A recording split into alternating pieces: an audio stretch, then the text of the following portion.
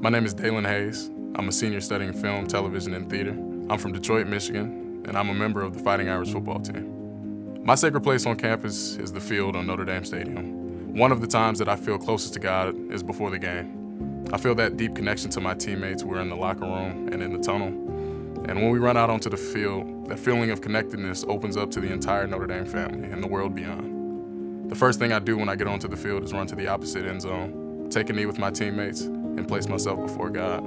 I believe that when you're born, God gives us all a unique set of gifts, and what you do with those gifts are completely predicated on you. My gift just was football. I used the game to give that glory back to God.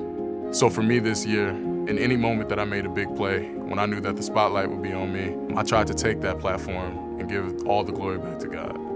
I know that this purpose, the purpose that I'm here for, is greater than myself and anything that I could do by myself.